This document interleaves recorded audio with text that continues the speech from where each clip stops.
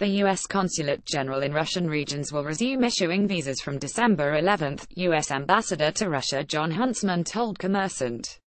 According to the website of the U.S. Embassy in Russia, the consulates will offer limited interviews for visas. We continue to operate with a significantly reduced staff, and that inevitably means less capacity for visa services, the statement said.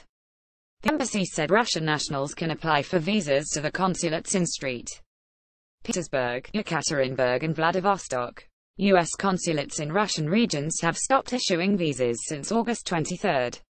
The issue of documents resumed on September 1 in Moscow. Complications with the issuance of American visas began after a diplomatic row between Russia and the United States. Russian authorities demanded to reduce the number of diplomats from the United States to 455 people on July 28.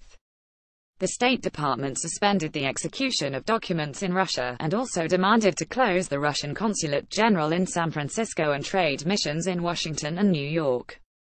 The dispute over Russia's diplomatic property in the U.S. still continues. Armenia News News.am. This text available in and print.